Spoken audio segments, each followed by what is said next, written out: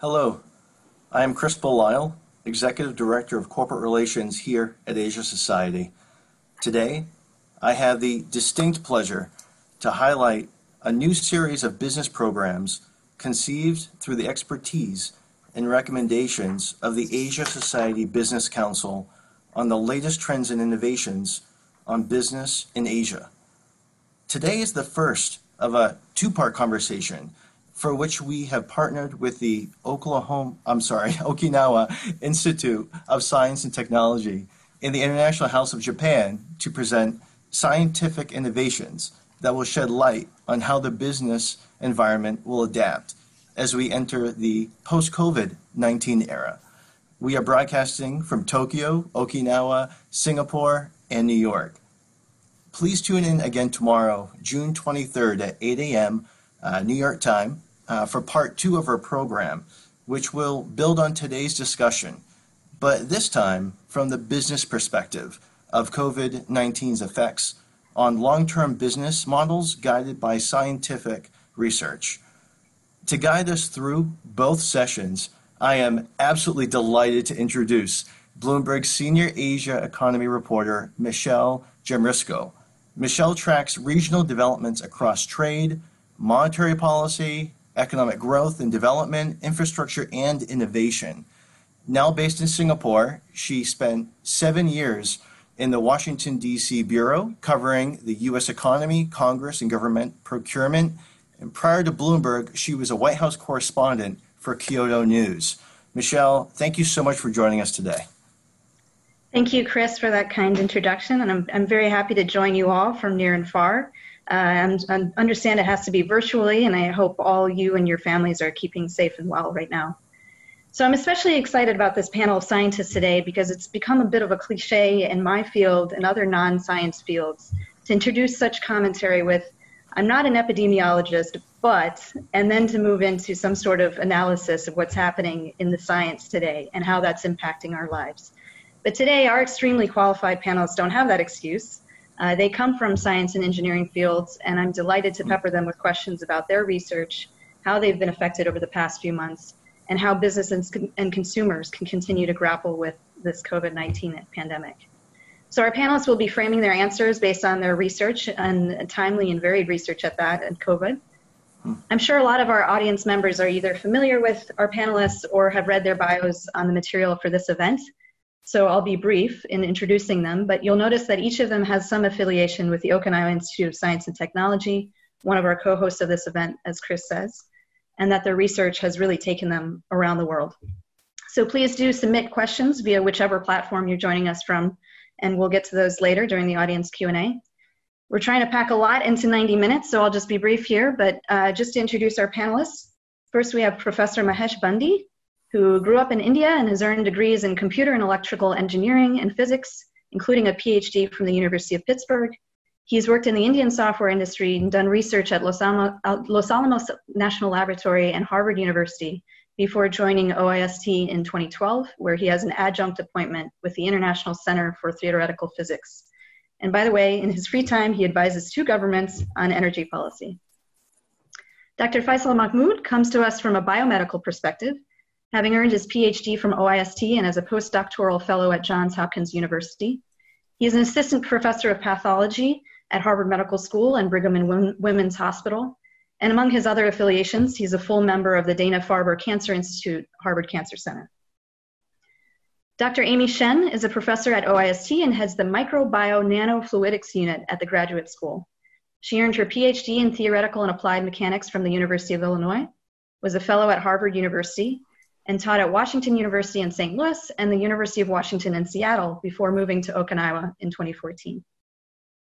And finally, Dr. Matthias Wolf is an assistant professor at OIST and heads the Molecular Cryo-Electron Microscopy Unit there.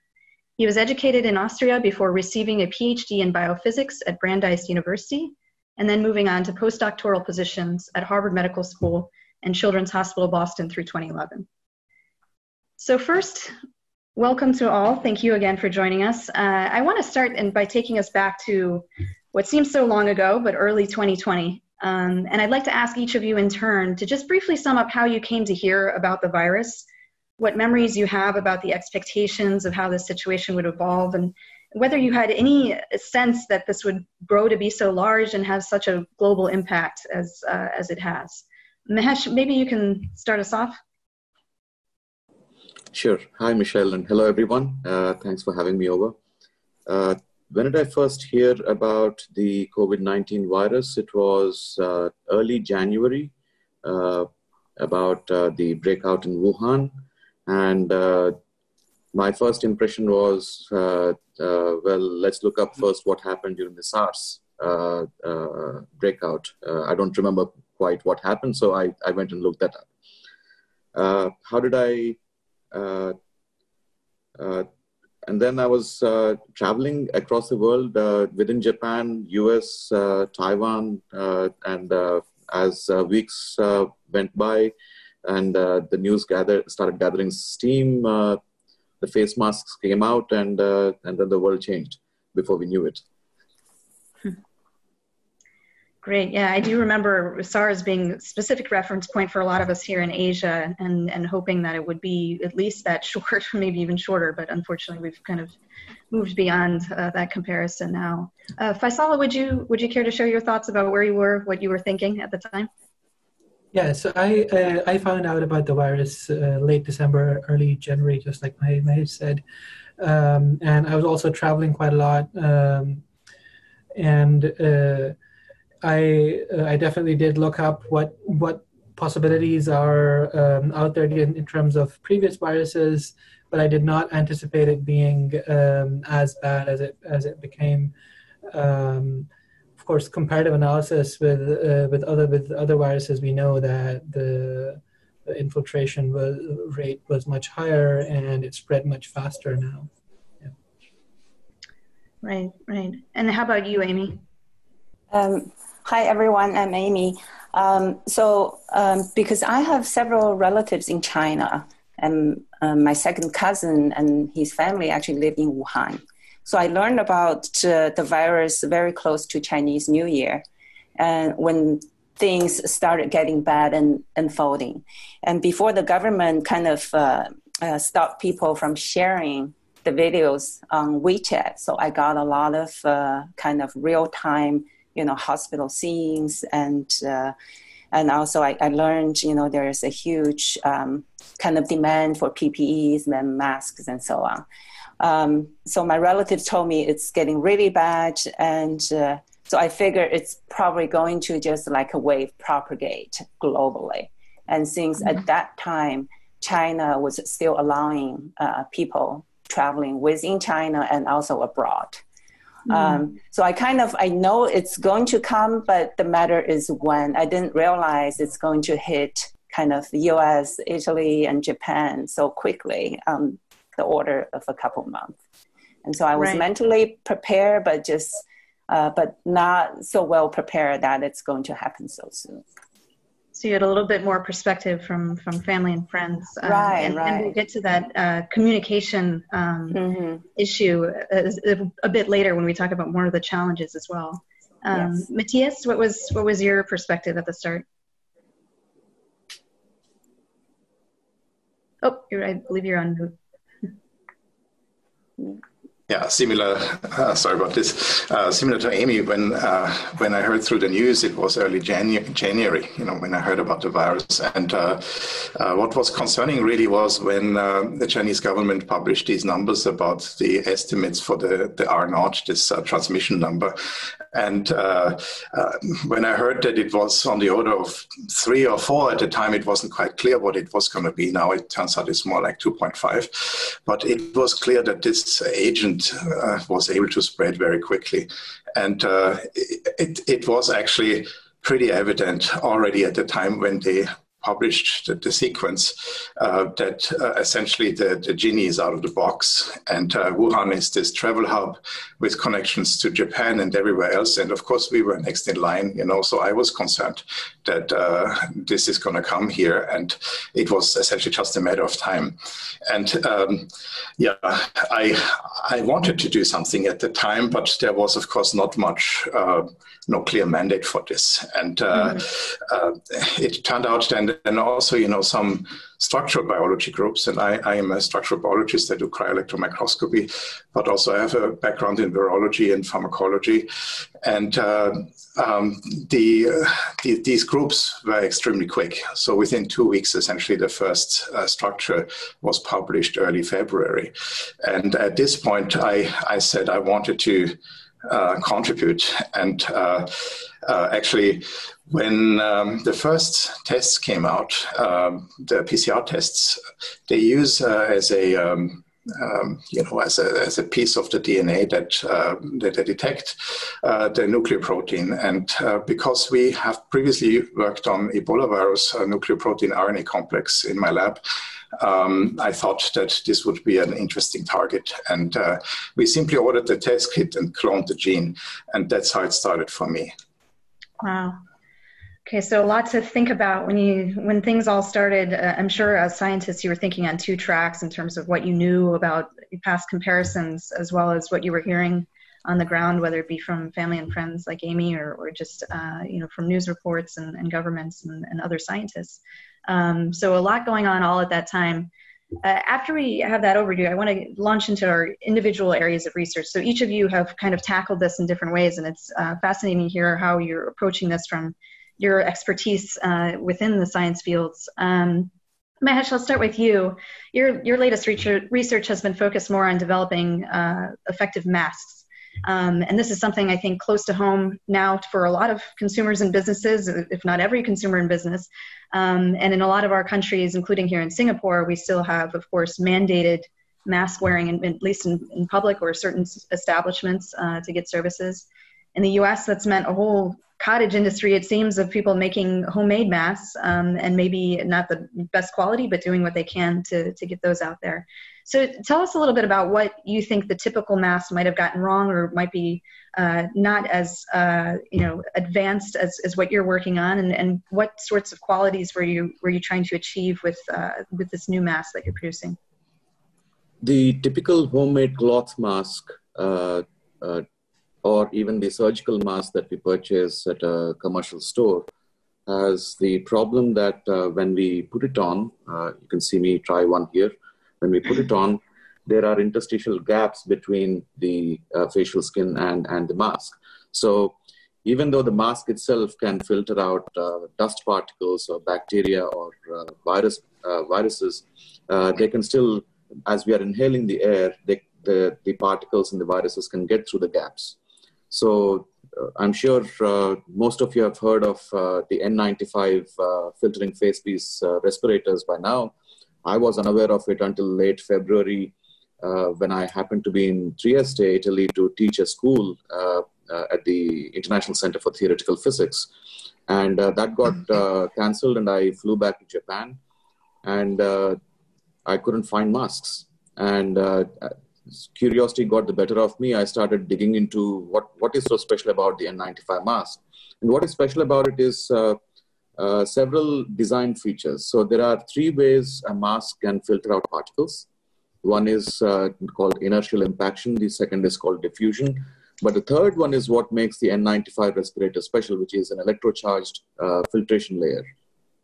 So it attracts the dust particles and virus particles, or the aerosols containing the viruses and bacteria, and traps them.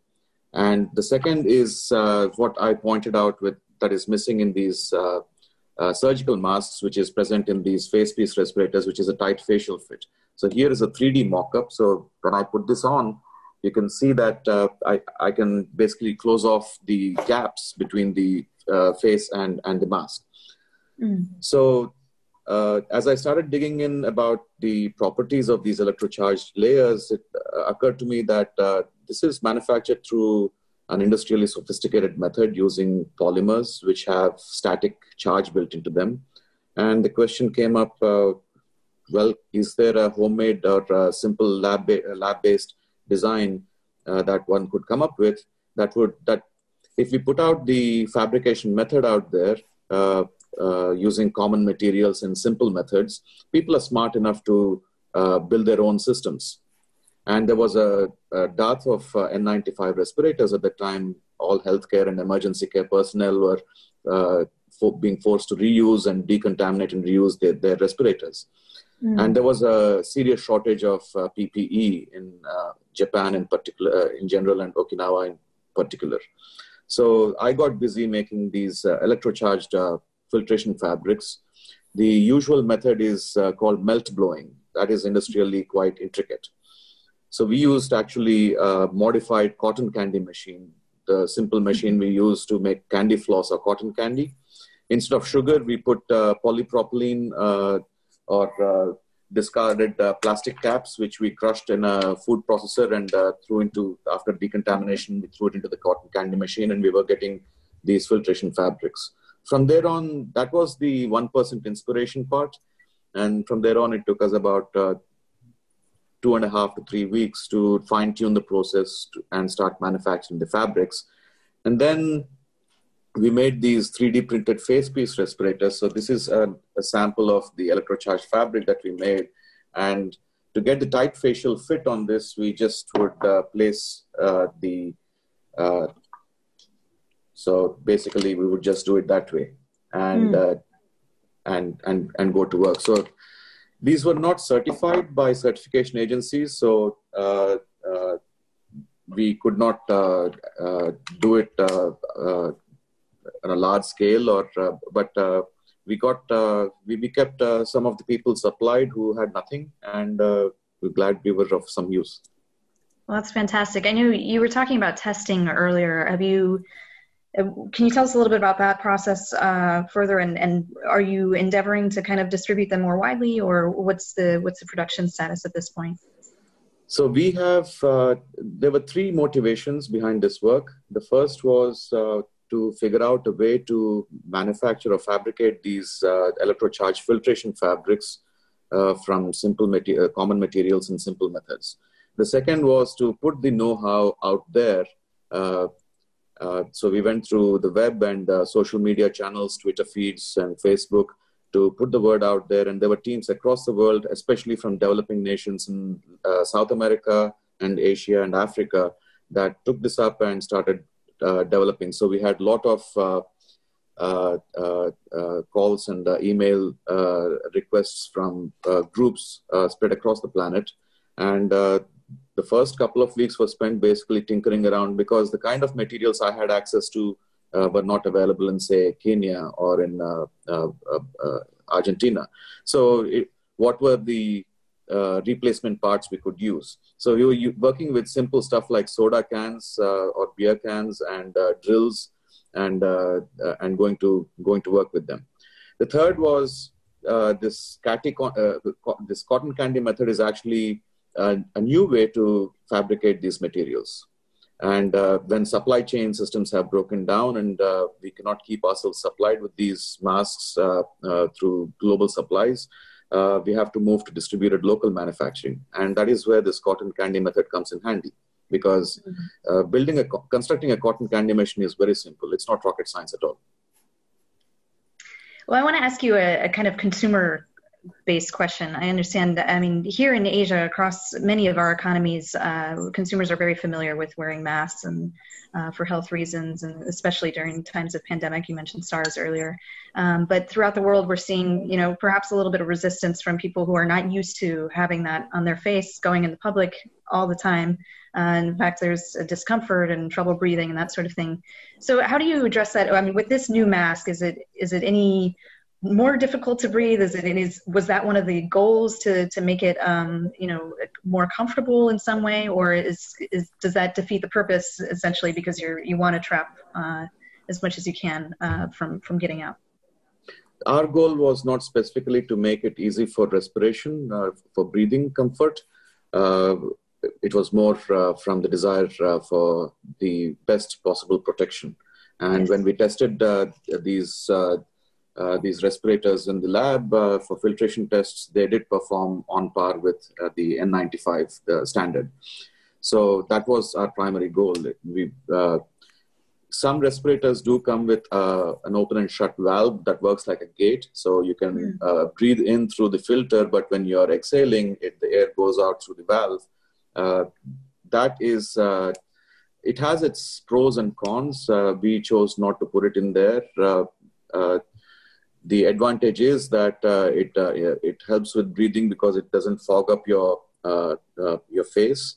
But on the downside, that is, if an infected person is wearing that kind of a mask with the valve, then they are going to exhale out the virus aerosol particles. So that is a concern. So many international, like the CDA, many of these certification agencies actually mandate that N95 respirators used inside the isolation rooms and when treating people should not have these valves. Okay. Well, it is encouraging to hear that you've been able to share the design. And we'll get again to the challenges later during COVID and communications challenges, but it seems like some of these channels are not ruined by a pandemic or cut off of travel. So that's great. So Faisal, I want to turn to you and ask you about your research. So normally I understand you're centered more on cancer diagnosis, and right now you're working more on artificial intelligence for healthcare, and especially in pathology imaging. Can you tell us a little bit more about how your maybe day-to-day has changed during the pandemic and what your main areas of focus are right now? Yeah, so my lab works on using artificial intelligence and deep learning for pathology image analysis. We typically do this for cancer and all kinds of different inflammatory diseases, ranging from the kidney to heart transplants and rejection and all kinds of different things. So the way the pandemic has affected us, most of our operation is very, very computational. So we've continued to do everything from home. All my postdocs and PhD students are working from home. It has affected us to a degree where we have limited access to patient samples, which are often coming off of surgeries, and there are limited surgeries going on. We've done some work with COVID-19 autopsy samples, where we're trying to study that how does pathological manifestations change in not only in the lung but also in the liver and heart and kidney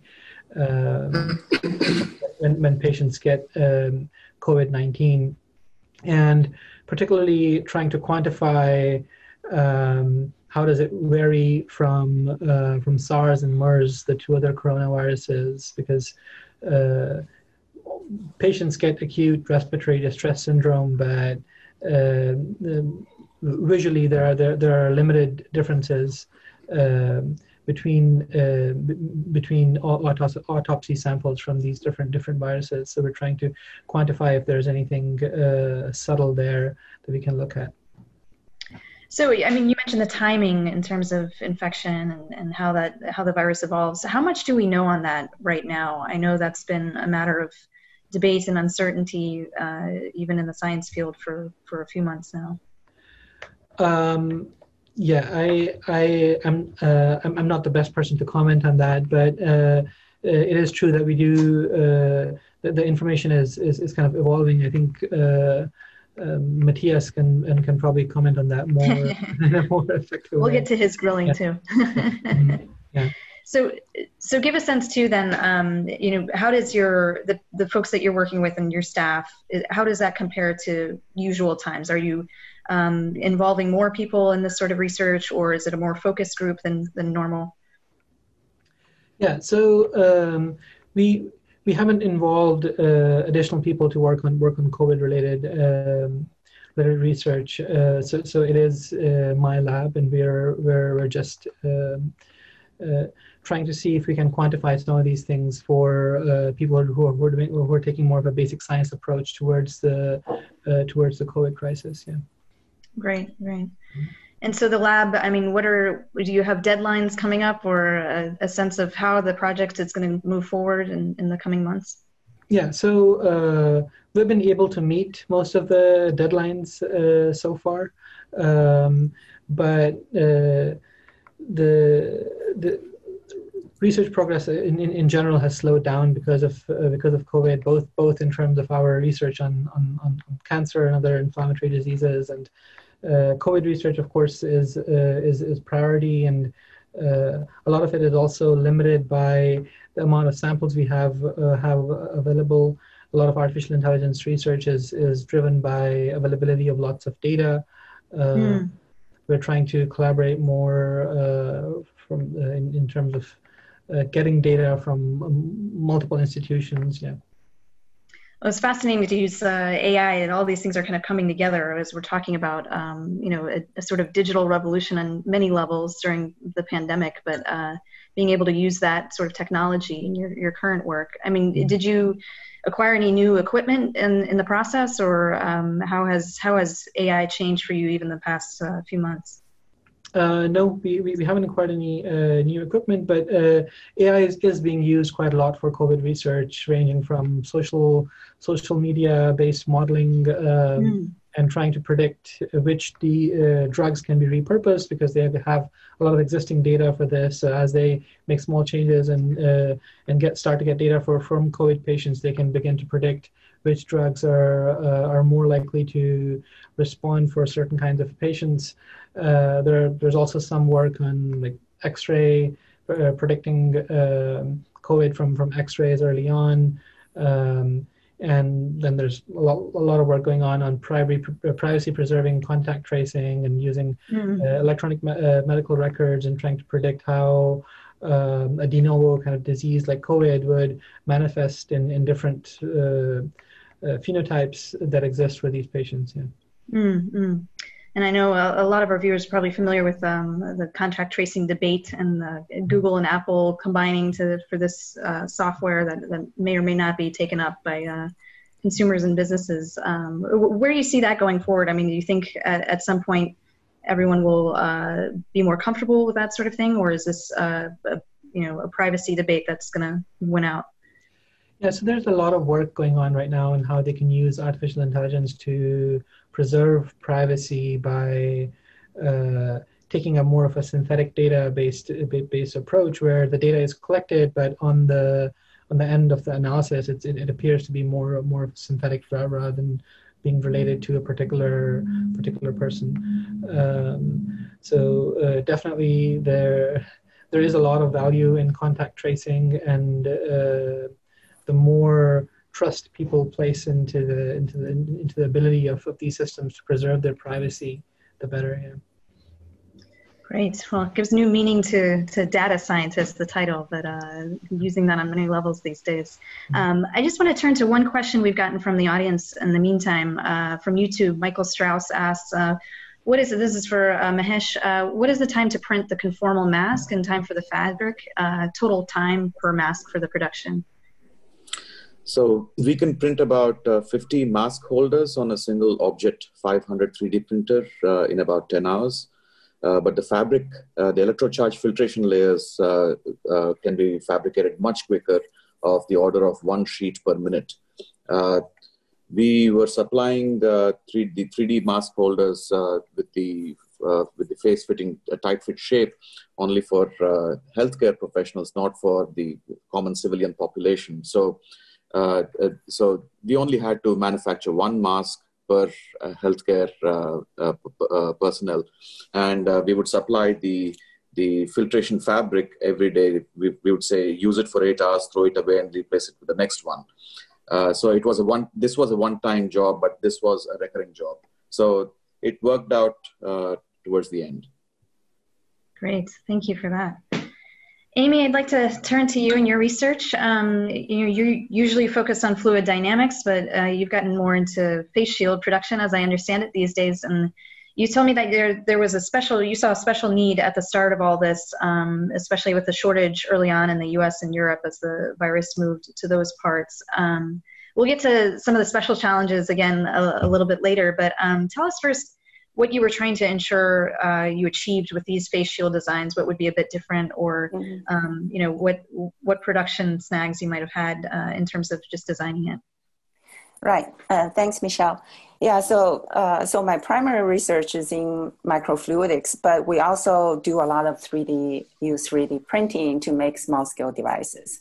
So the lab next door to us, Mathematics, Mechanics, and Materials Unit, So they have a more bigger production of making bigger things using 3D printers.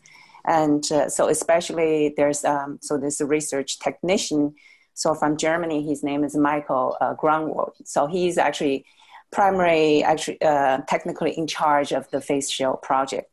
And originally, so the two groups, we started talking because we want to combine our 3D printers to kind of to increase the higher throughput. And so our original plan was, so my group and their group were going to make kind of different PPEs. And so we decided there are kind of two things. One is the face shield.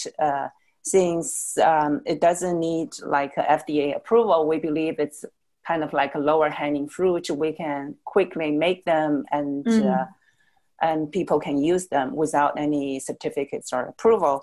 And at the time, we're also designing some makeshift ventilators, but we understand that it's going to be very complicated. In particular, in Japan, things are very rigorous and might not go through the right channel to get to people who really need it. So that's kind of the original thought. So we started exploring how can we make a face shield. So so this is kind of our product.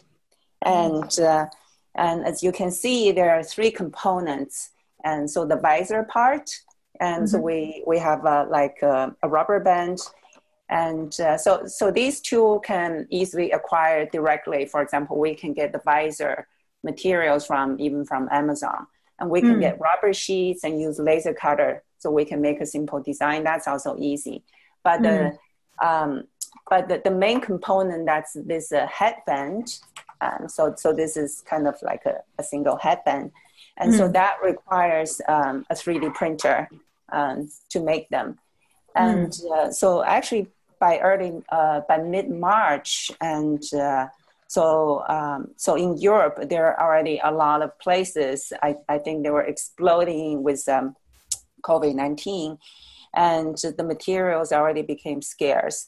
And so the healthcare workers can no longer purchase, for example, face shield or masks from the direct channels.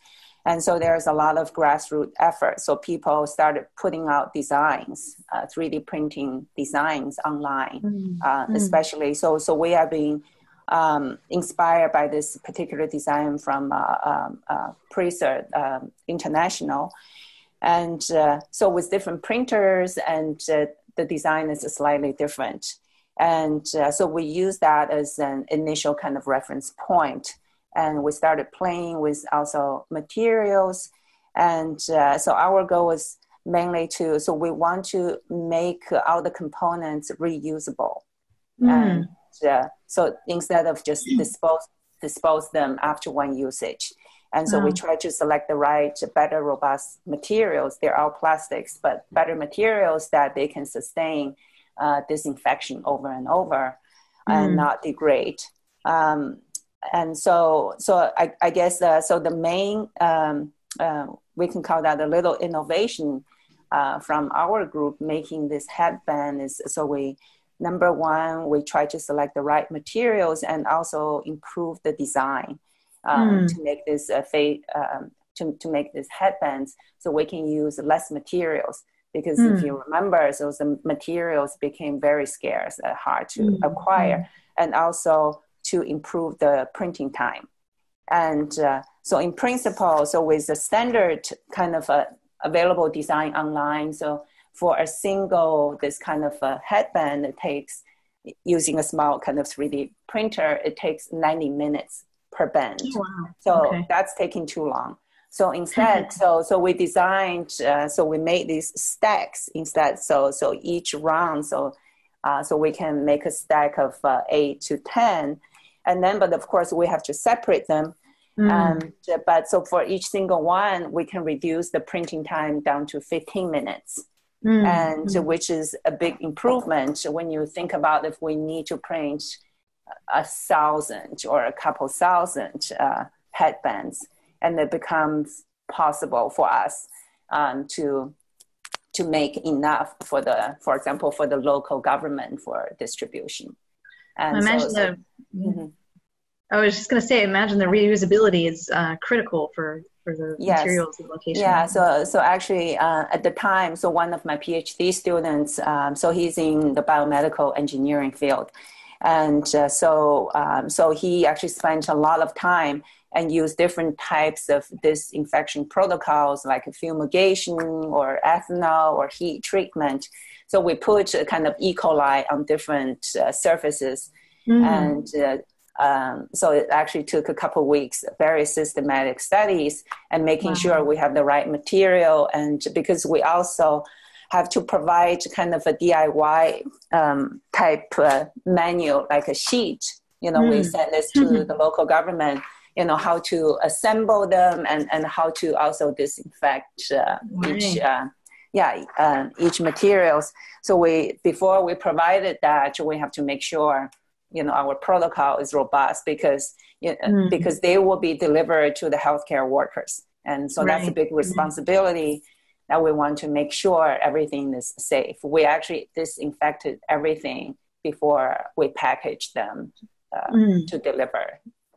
So I imagine a similar message would be sent to the businesses that acquire these masks or need them for their workers, right? I mean, is there anything that in particular that they should know about this sort of face shield that might be different from what they're used to wearing? Right. I think if you go to Amazon, you can buy face shields now. I think now that the supply chain is becoming more normal, but a lot of them, I think the materials are not as robust.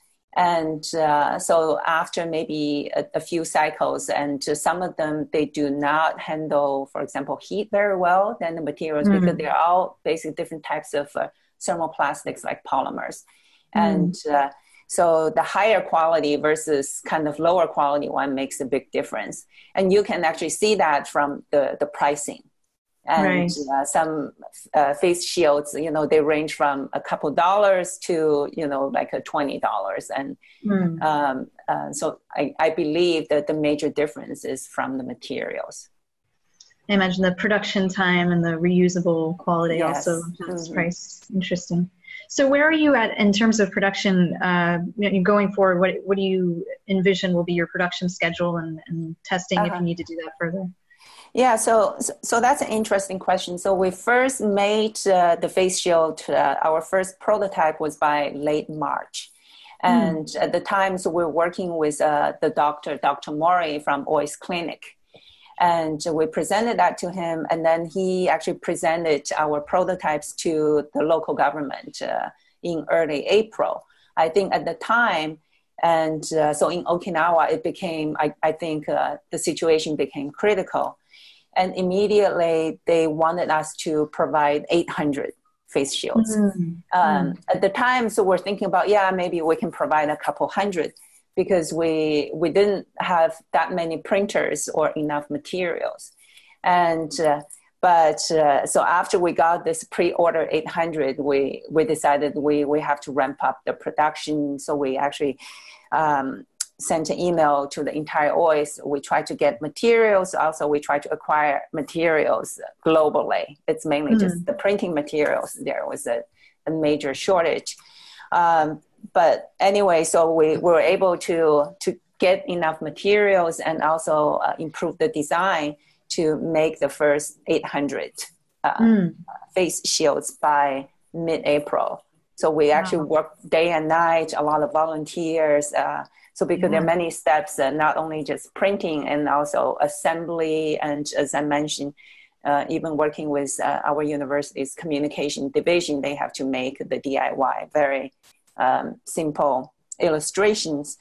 And so after we delivered the first batch, so we were asked by OPG that they wanted another 1350, more than 1,000. But we were able to, so there were actually some hiccups I can explain later, technical difficulties and so on. But eventually, so more recently by mid-May, so we delivered the second kind of big order. And so luckily, so the government told us, so they were very grateful, but so the Japanese Health Ministry is going to they're able to provide more face shields starting mid-May. And but meanwhile, so we have been also talking to a local company. So they do injection molding. So that's that's a better way if you want to ramp up the production on the order of thousands or 10,000s. Wow. So we already made the design. So we have been talking with this local company because we believe that's also beneficial to boost the local economy. And so just in case, hopefully not, but if there's a second wave or there's any needs for more face shields, so we believe we're ready. But instead of using 3D printers, that's kind of still very low with lower production rate. And also, I think by the time we delivered more than 2,000 face shields, I think, so we, students, postdocs, and everyone, we had a little fatigue by now, just making face shields. But we believe we have a better strategy. And so the design is ready for the injection molding, and the company is also game for it. So if there's a need, or if we hear from the local government, so we will be ready to go. So also the materials we already acquired. So because so that's we believe we're not ready for that. Well, that's great. I mean, it's fascinating to see with each of you how the process started maybe in kind of a haphazard way. You just wanted to kind of achieve a certain goal short term, gather what you could, and now some of these things are hopefully getting easier in terms of resources, communication, testing, everything. Right. So that's fantastic. Over time. So we'll move to Matthias. You're coming at this, the virus research from a structural biology standpoint, as you mentioned. And I know you told me that after the gene sequencing of the virus was published, there was more talk of immunology and how to arm ourselves with antibodies, at least until there's a vaccine. And we eagerly await that day. But until then, and even after, I understand your goal right now is to test 6,000 people in Okinawa, and you've already run some preliminary tests with OIST staff. But tell us a little bit about what your expectations are of the results of that, and what you started with, what you were trying to do with this antibody test. Right. So I told you that my interest essentially started through the nucleoprotein gene, and we were the first ones because of this to order this plasmid from actually the WHO PCR test. And therefore, we were the first ones to have a PCR test at OIST. And so testing was in the center of my lab's concern very early on. And we thought that, well, can we test? So, there was essentially an ethical question. So we had this tool to perform a PCR test to detect whether any one of us had this disease or not, because at the time there was a lot of fuss about this, people were coughing, they had they had a cold and they thought they had COVID. So, everyone wanted to know, do I have COVID or not? And so I thought about this, and I thought, well, I could just take these reagents and test my lab and not tell anyone. But there's an ethical dilemma because, what if somebody is positive? So then you have done this in an environment that is not set up for this. Essentially this is a so-called biosafety level 3 agent. It needs to be treated under containment. As soon as you test and you have a positive, essentially you have violated this rule that you have probably done it in your lab. And in addition, there is an obligation to tell the rest of the community that there's a case, because otherwise, you may infect the rest of us. So essentially, the consensus was we could not do this, because even if we told somebody that there was a positive, and there wasn't, and we didn't test, but it would mean that OIST would have to shut down. Essentially, this was as clear as anything. So, and another way of testing people is this serological test. And at that time, about mid-February, the lab of Dr. Florian Kramer, Professor Kramer in the Icahn School of Medicine at Mount Sinai in New York, who is also a fellow Austrian, and I don't know him personally, but I read about his paper, and his group were the first ones to develop this serological assay for essentially testing how many and if there are any antibodies in patients who have been exposed to this virus. And so I contacted him early on because they actually had this fantastic effort that they made available their reagents to the world. And, not only were they the first ones to create the actual procedure and the test kit. And, the procedure is called ELISA. It's a standard test that has been used for decades, essentially. It detects the binding of antibodies to antigens. The antigens are in this case expressed viral surface protein, the so-called spike protein. That is what gives the coronavirus its name. It's the spikes that make the crown when you look at the particle in projection in an electron microscope.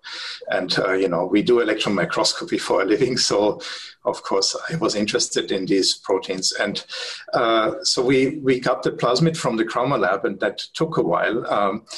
But yeah, so we got ready with our expression system. And essentially the way this works, for in layman's terms, is that they sent us the DNA. They also kindly sent us some purified protein to get started quicker. But the DNA is essentially the blueprint for the protein. So they sent us the DNA for the spike protein, and that is a trimeric protein, so it needs to assemble properly, and it also needs to have the right decoration of sugars. And my old so I used to work on HIV glycoprotein before at Harvard Medical School, which is a little bit similar. And my old advisor, Professor Stephen Harrison, compared the glycosylation, the sugar, with sugar-coated M&Ms.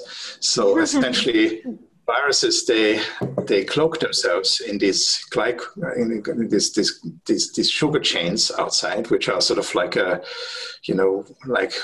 like seaweed. They're unstructured, and they're very hard for the immune system to get a hold on, and so they cloak themselves like M&Ms, he called it. And so the chocolate is the protein, but the sugar is the coating around it. And in HIV, this is quite prominent. And in coronavirus, actually, it has even more of these sugar chains. And so it is important to express these antigens properly so that they have these, they are decorated with these sugars that contributes to the antigenicity, and therefore to the specific antibodies that somebody develops. So in other words, if you want to test for this new type of coronavirus, you should have an antigen in your test, that is as closely resembles the viral protein as possible. And so you have probably heard that there are various different tests, including immunochromatographic tests, which are these paper strip tests, and they often immobilize either only fractions of the spike protein, or it's dried down, so it's partly denatured. And therefore, the antibody recognition is less specific, and the sensitivity of the test is also much lower. So the Chroma lab established a so-called two-step ELISA, in which in the first step they use the receptor binding domain of the spike protein to capture essentially all antigens that are specific against this part of the spike. And there is a small false positive rate in this step, but it essentially captures all the antigens that recognize this spike. Sort of the sensitivity is very high, but to compensate for this a little bit, this too good detection, if you want, there's a second step that then rescreens the false all the positives essentially in a proper way using a dilution series. And this is done in solution, and it uses spectrophotometer, and is a proper test that has a very high sensitivity and selectivity also, and it has a wide detection range.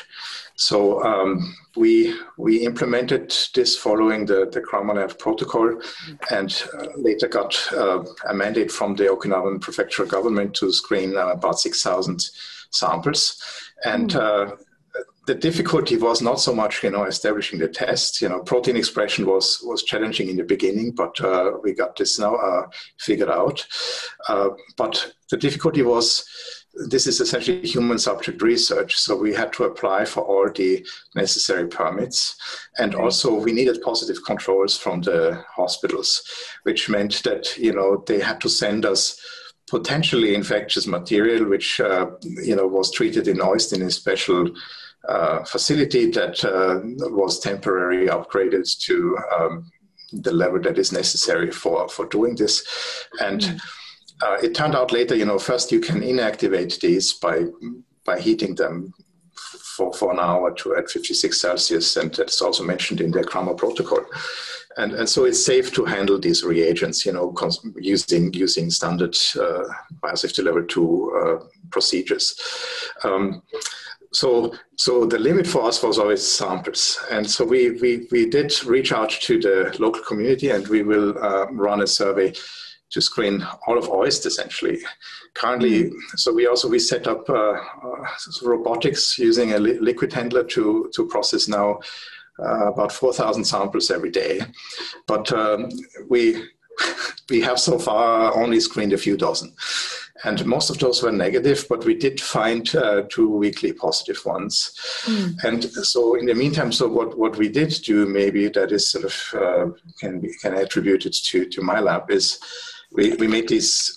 So we made a little test kit. So I have one here. So there's a bag, and it's got, it's got a tube. It's got a tube. It's called a so-called serum separation tube. It has do it yourself then, huh? Say again? Almost a do-it-yourself kit, huh? Yes, yeah. So, and I can show you. So, essentially, the kit it uses this, it uses this finger pricking device, and you put it on your finger, and you click, and then you see this doesn't hurt at all. But there you can squeeze out a little drop of blood, and essentially this goes into the serum tube, and I need a little bit more than this, but. Once the blood drops are at the bottom, these tubes are good for at least a week. You can keep this at room temperature even. So it's possible to mail this kit to people, and the content of this bag is only about $2. And so we made this so that we have a barcode there, and essentially people can pick up one of these bags, and then they scan a QR code, and they can watch a video how it works. And this is completely anonymous. They put a sticker that is unique to each test onto the tube, and then they drop off the tube at OIST, and then we would screen it. So we are still waiting for the permission for doing this on the scale of OIST. But in principle, this could also be scaled up. And the advantage is that this mode of testing combines a robust ELISA-based test. ELISA means enzyme-linked immunosorbent assay. So that is more sensitive and better than the immunochromatographic tests. So we hope that we can capture a range of cases, not only the strongly positive ones, but maybe also weakly positive ones. Yes, and besides that, we have 5 COVID projects, structural biology projects, including the ELISA, and we have worked very hard through the shutdown at OIST. Also, we had a shutdown for about 6 weeks. Which was good for us because we had, essentially priority access to the microscopes. But it's not pleasant working under these conditions, of course.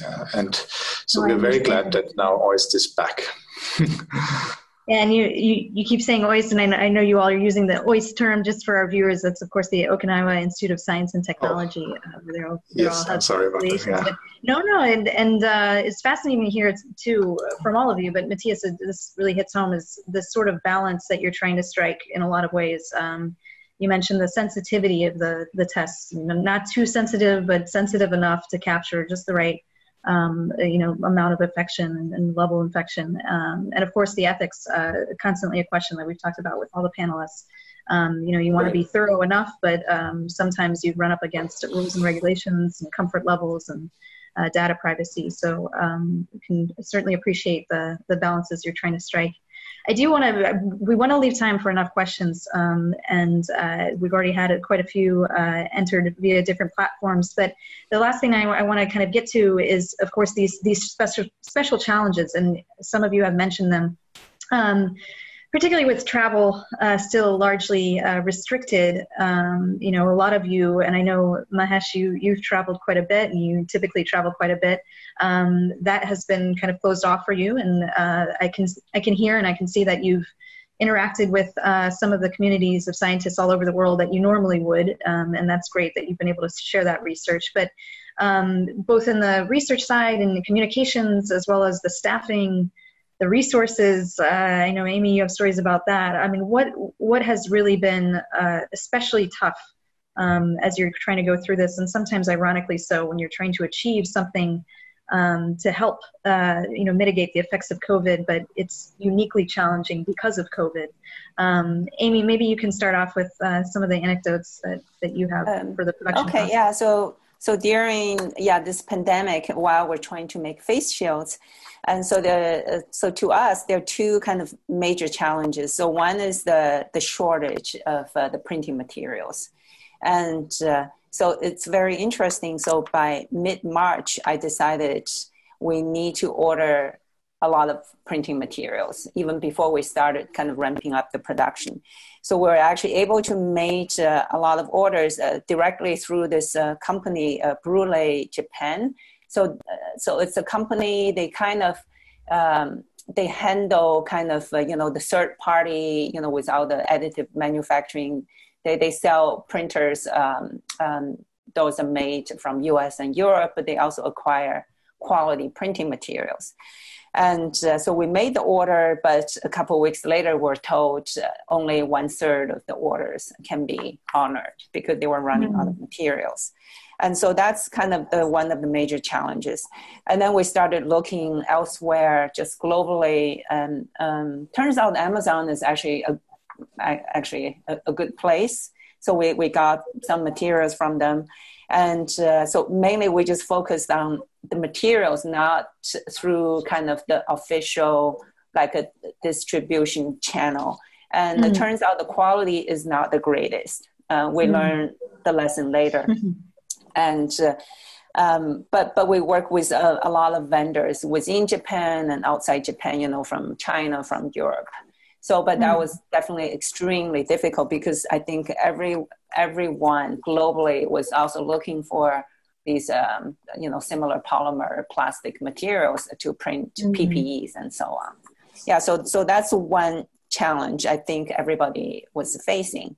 But I think by now, after basically starting in early May, things kind of got relaxed a little. So, so I think the supply chain is, I think, not completely back to normal, but it has improved. And also including the delivery time. So before the pandemic, usually it takes 1 to 2 weeks for delivery to Okinawa. But so during April, it would take at least 5-6 weeks. What are you thinking longer term? Because I know this is a question that businesses are asking right now too, is how do you source your materials? How do I rejigger my supply chain to make it more resilient? We hear a lot about resiliency in my field and economy reporting. But what are you thinking in terms of the government's mindset toward keeping enough of a stockpile of those types of resources for their home constituencies, but also keeping open trade channels and allowing their businesses to freely trade in goods? Yeah, I think that's a very good question. I think hopefully, I think everybody has been, I think it's a big lesson. So during the pandemic, everyone was learning. So based on my understanding, most PPE kind of supply materials were primarily, I think, based in China and Southeast Asia. And I think after the COVID-19 started in China, of course, there is a major shortage, the supply from China, and it propagates all over the world.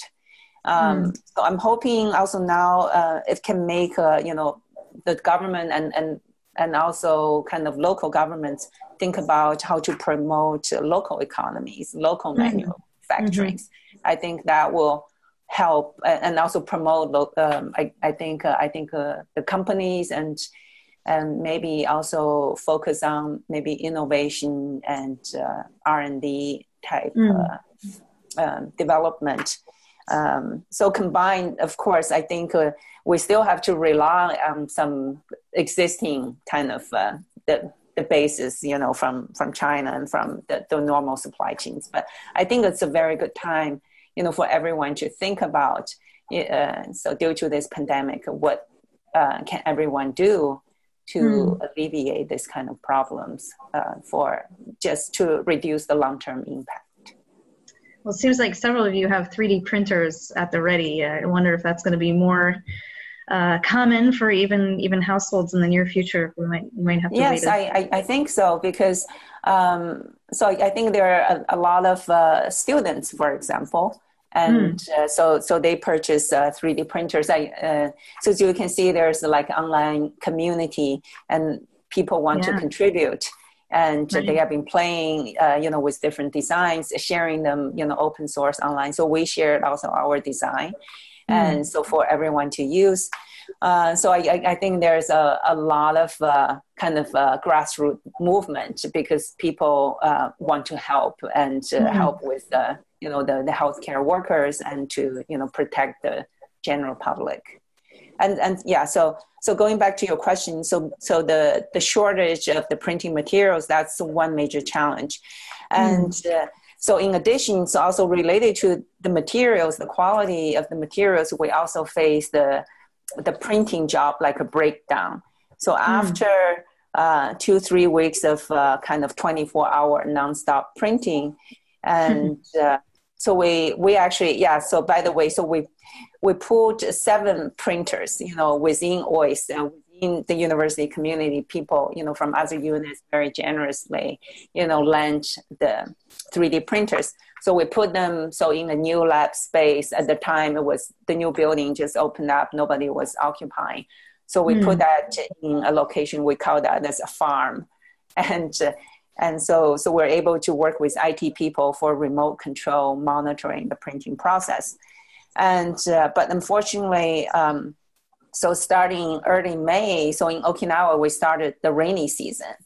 And so with the new building, the humidity and temperature was not very well controlled yet. And so we encountered, initiated by the humidity, so that kind of interfered with the printing process, and we started seeing clogging and with the print heads. And eventually, so one day, all 7 printers stopped working, around midnight.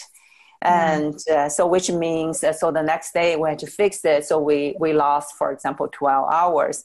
And then the problem kept happening. And so we have to print, we have to clean the print heads. So that definitely kind of reduced our printing capacity. So we noticed that's kind of a very interesting engineering problem.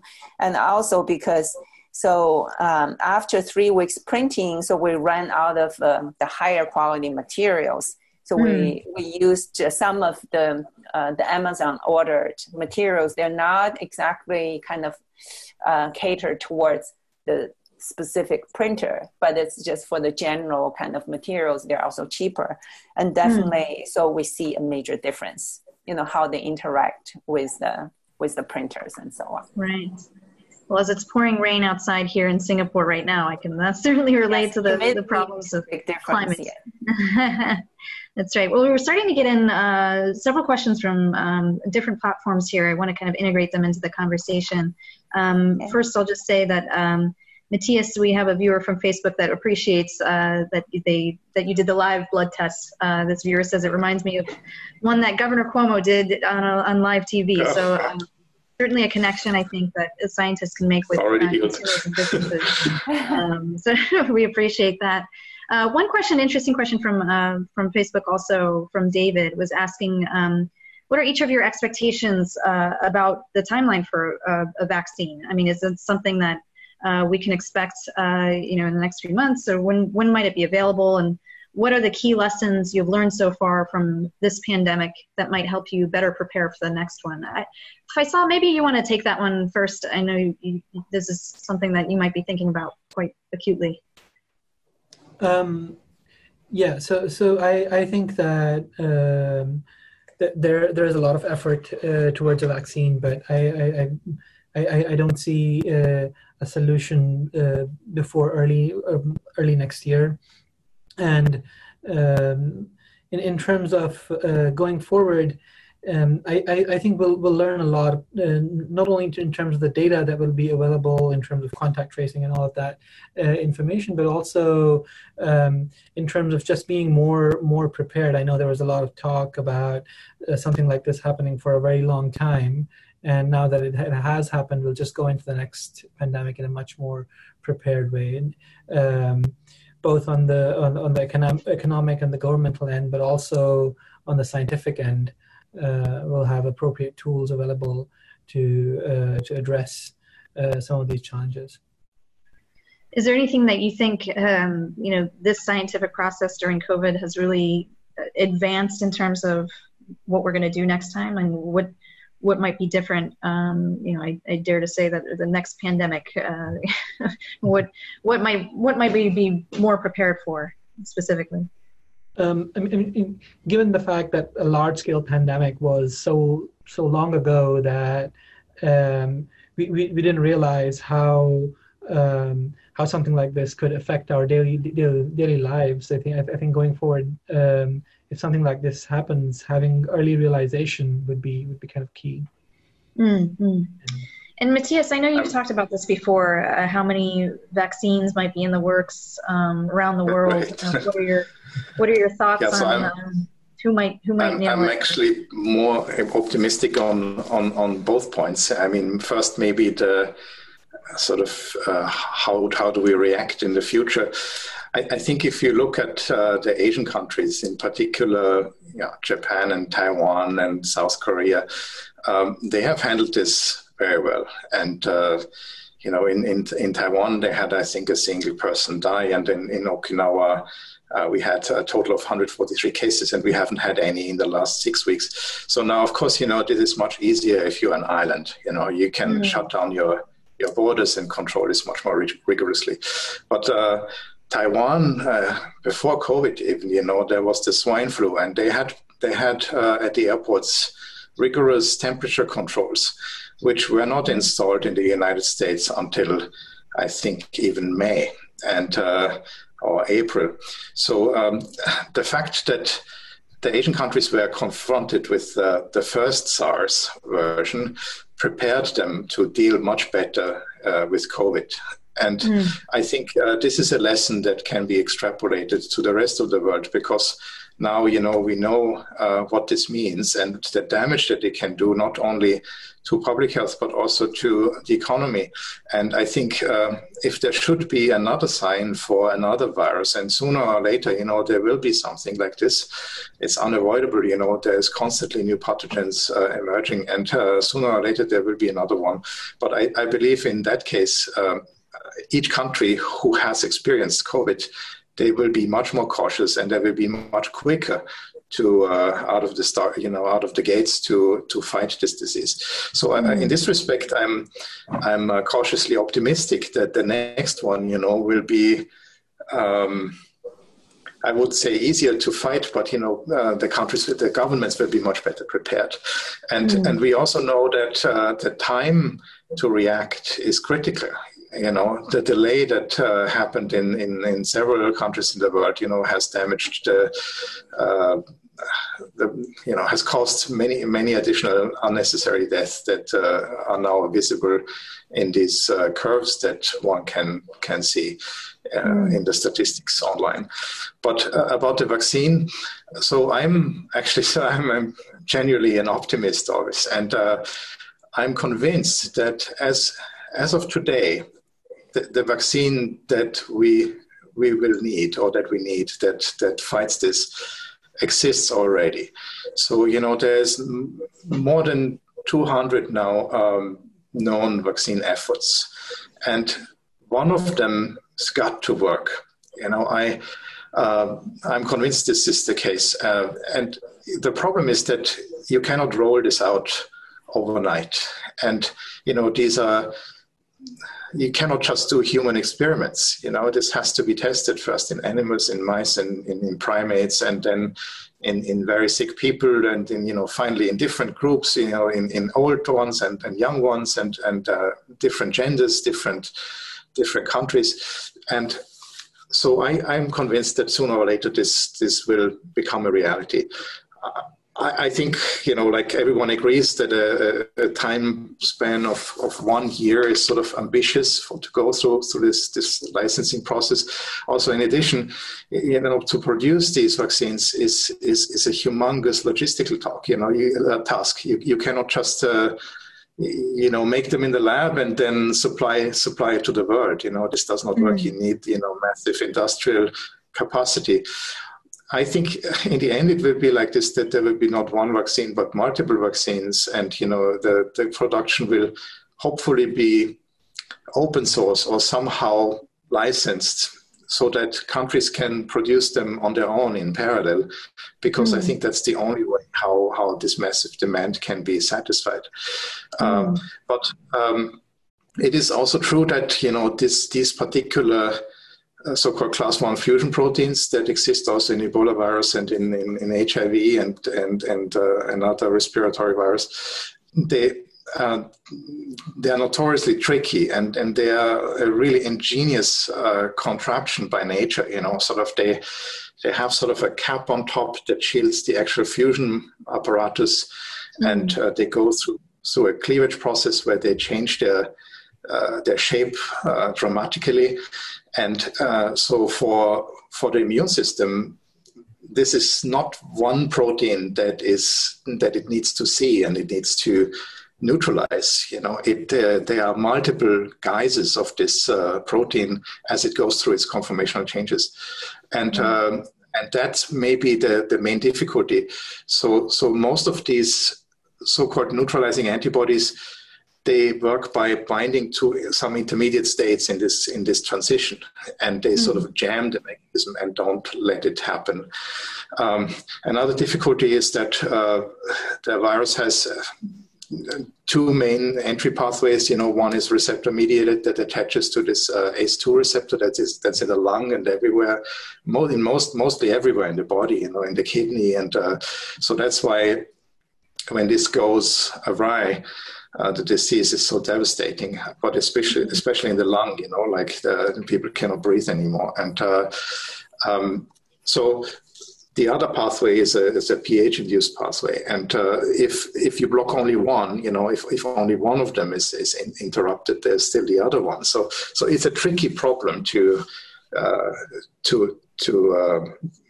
target this, with a drug or with a immunological therapy. But I'm confident that, with the amount of effort that is currently being put into this worldwide, that essentially now already probably this agent exists. And many labs are working on recombinant proteins, on RNA-based protein therapies, on drugs. And the other thing is the therapies in general. You can in the UK, they found now that immunosuppressive drug called dexamethasone, also has an effect. At least one person in 8, I think, survives on average when given this drug in the late stages of the disease. And there are others that are being investigated in massive surveys. But one question is maybe, why is it less here in Asia? Well, for once, I think the previous experience with SARS has helped a lot, because the reaction was much quicker. And actually in February, it was early February, when the Diamond Princess, the famous cruise ship, docked in Okinawa, and 2,000 of its passengers supposedly walked the city of Naha. And this was before, the big outbreak in Japan. And so actually, it did not catch on in Okinawa. There were only a total of 140 cases. So we don't know exactly what it is that apparently prevents or makes the transition more difficult, the transmission more difficult here in Okinawa and in Japan. But one thing is the rigorous behavior of people, in terms of wearing masks, in terms of washing hands, social distancing, and this is part of the culture here. And I think there is no magic bullet. There is no difference, the genetic difference or something like that. I think it's mostly the cultural habits and the knowledge that this has happened before. Well, certainly a lot of variables to, a lot of variables to account for, especially with COVID. And I can appreciate your cautious optimism. So hopefully something will come through at that point. A lot of what you mentioned, Matthias, is kind of feeds into this next pair of questions from YouTube.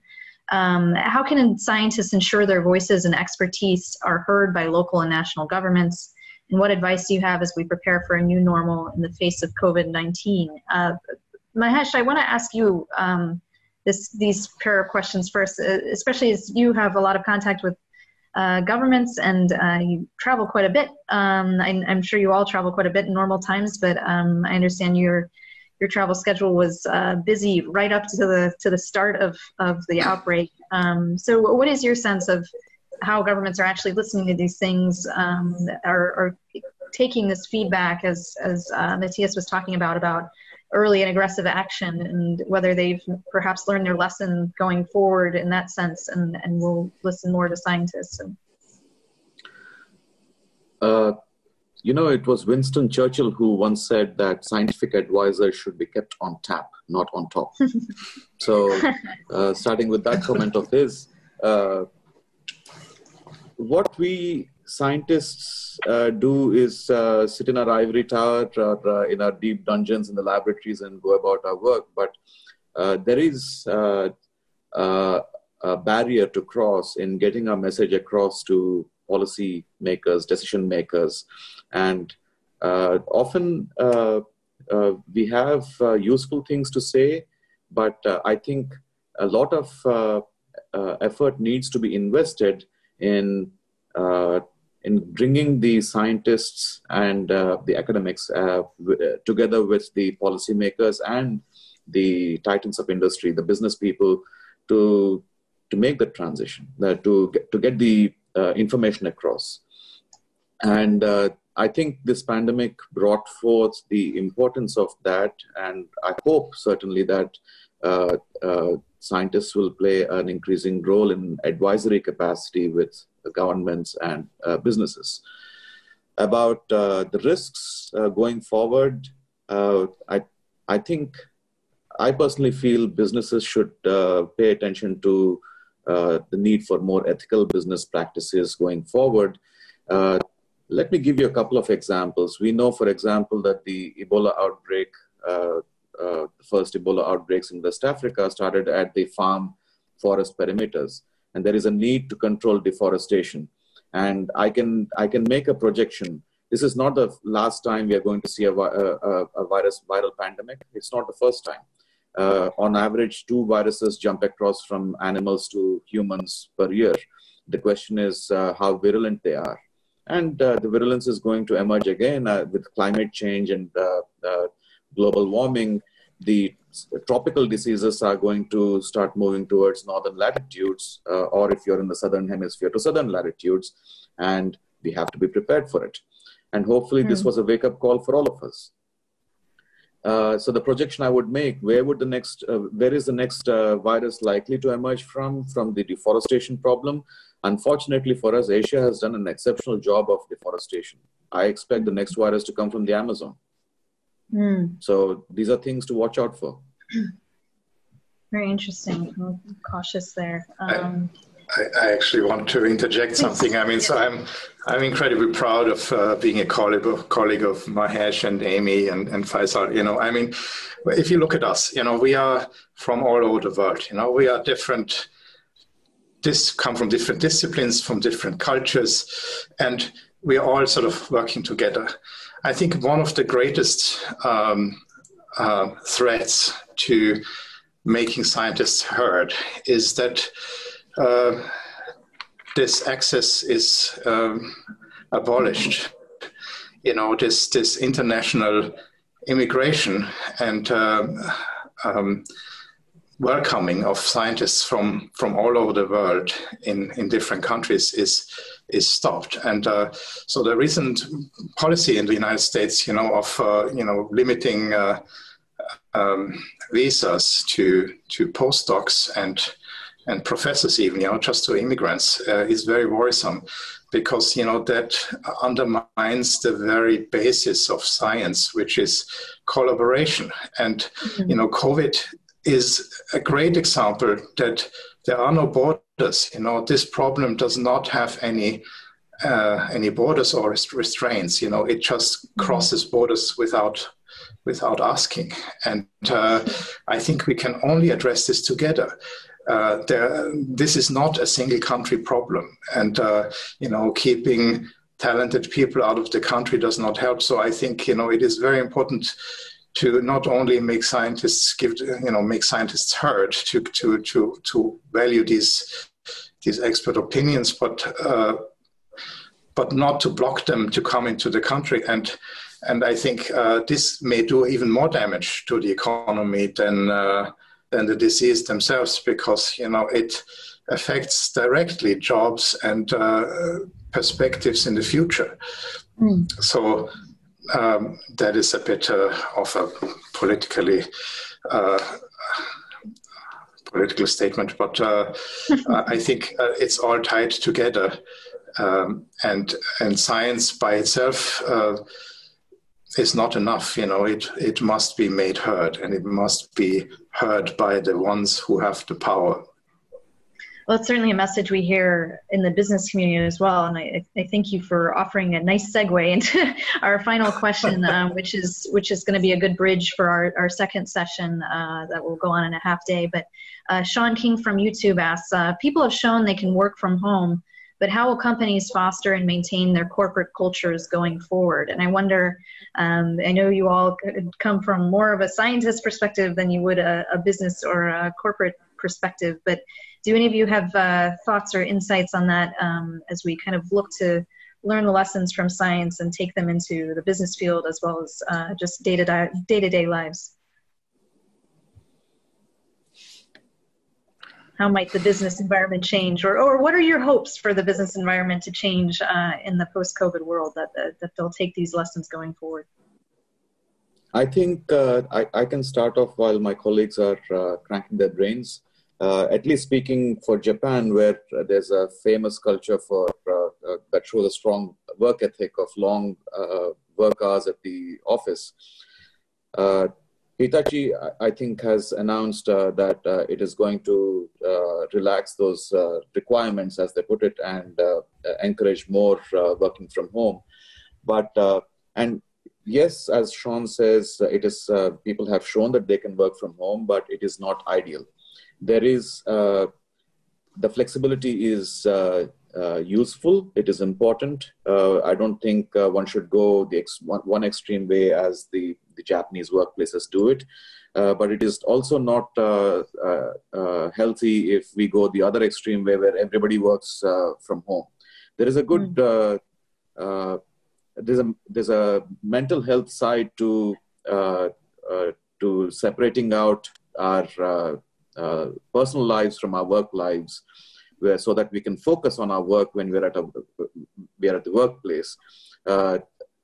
So I think going forward, there is a case to be made for working from home or more flexibility, because it cuts down carbon emissions. It has an impact on the global carbon footprint, and it gives people more flexibility. I think it also brings in more inclusivity, especially the issue of the gender, and where our women colleagues are usually, they could find more flexibility if given the freedom to work remotely. So let me stop there and let my colleagues chip in. Yeah, who else would like to chime in on that? Hopes and dreams for the post-COVID business place. Yeah, maybe sorry, go ahead, Amy. No, go ahead. Okay, I will be quick. Yeah, so I fully agree with Mahesh. I think, so with this pandemic, I think, so what we see is that having flexibility is very important to be able from home. But on the other hand, I agree.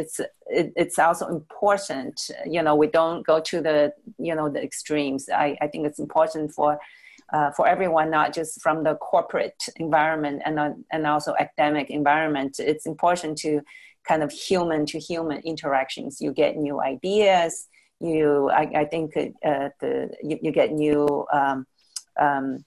Projects, ideas, just from talking to each other or just being out. So your brain is exposed to new information and new ideas. So along the same line, so when we talk about kind of the border control at the moment, a lot of countries, including Japan, is kind of closed. Only Japanese citizens can fly back and so on. So I think to deal with this kind of crisis, I understand. So the government has to do something, right? So that the infection doesn't kind of explode. But long term, I do think we need to have a more integrated approach. And so for example, so I think if each country closes its border, so I think in terms of the intellectual environment exchange, and for example, student recruiting, even just from a very localized point of view, and for new faculty recruiting and scientific exchanges, it becomes extremely difficult. But instead, I think the government and other agencies should think about, how to ensure the safety of the public, by testing, by promoting social distancing, and a lot of other ways, instead of just blindly just kind of black and white. We're not allowing anyone in and out. So I think that's also an extreme measure. So won't be healthy long term. Thank you for that. We have just about 1 minute left, but Matthias, Faisal, did you have anything to add to that looking forward? Well, just I want to, excuse me. So I'm extremely grateful that the Japanese government is giving us this opportunity to work together here at OIST, which is sort of this international place that it's an app. It's really a dream for scientists, and also Okinawa. Actually, today is Irei no Hi. It's the Day of Remembrance in Okinawa. It's 75 years past the Battle of Okinawa, and I think what better place there is, to celebrate, international unity and the science in general than here. Because I think these problems don't go away, and we can only address them together. So I'm very grateful to be here, and that the government of Japan, has decided to, peacefully address problems in the world. And I think, as the population grows, these problems will not go away, and we can only solve this together. And I think the Asian society and the countries here in this corner of the world, they have maybe because of the history and because of the past diseases also, they have a better grip about this right now, and maybe in the future, this will this new normal sort of will become sort of normal again. So I don't know how to say this, but I'm confident that things will return to normal. But I think it's only possible if we work together and embrace each other. I know that's appreciated. A viewer from Facebook did say good points from Matthias Wolf about what the world can learn from some countries in Asia and their response to COVID-19, a good area for future study. So that was appreciated. Faisal, did you have anything you wanted to add to help close us? Yeah, I just wanted to say that I would like to echo what my colleague said, and particularly what Amy was saying, that the collaborative flow of ideas, which is so fundamental to science, has been kind of hindered by the pandemic. Yeah. All right, so certainly a lot of messages around collaboration. Unfortunately, we have to wrap things up there. I certainly have learned a lot today for sure, and I'm sure our audience also has been digesting a lot of what you've shared with us. A few takeaways for me. I mean, I know we talked a lot about striking balances today, not just work from home versus office, but also scientific efficacy versus data privacy concerns, flexibility and resiliency, and how to balance all these things as businesses, as consumers, as scientists. We heard a lot about production snags and challenges, unique challenges during the pandemic, but also about what we might improve on going forward in future pandemics. And I understand a lot of this was around early and aggressive action, doing what you can at the start, and then in a very scientific processing way, modifying your trials, going through trials and tribulations, and modifying your processes for the better. And essentially what you all said in the closing was a good message for business, so that the effort that we need to strike to communicate across the scientific community, the business community, the government, and of course consumers on the ground. So that effort at communications, of course, not lost on this journalist, to kind of keep those channels open. So I just want to thank our panelists, first and foremost, for all the fascinating presentations and everything that you're doing to try to make our lives better during and after this pandemic. Thank you also to the Asia Society and the Okinawa Institute of Science and Technology for making sure that we had this conversation today. And I encourage all our viewers to join us in less than half a day's time for the second part of this conversation, as we explore how businesses are and will be conducting long-term planning based on these new scientific realities that we've undertaken during COVID and that we discussed today. So that second session will be at 8 a.m. Tuesday in New York. And until then, please stay healthy, and thank you for being a part of this. Thank you. Bye-bye. Thank you.